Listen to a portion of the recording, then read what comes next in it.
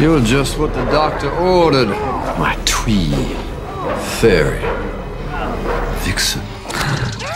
Russell, to me, doesn't exist without Dennis O'Hare because he's created such an amazing character, villain, lovable creature that you just can't get enough of. The most vivid memory I have of that day showing up and being like, oh, Dennis is back, you know? Because he's obviously fantastic on the show. Such a brilliant actor, and fun to work with because he's such a generous actor, but an amazing guy. Just great to have on set. He's so much fun to write for. His grandiosity and his sense of the absurd and just the way he sort of embraces the ridiculousness of things. And with all that, he feels things very deeply. It's been great.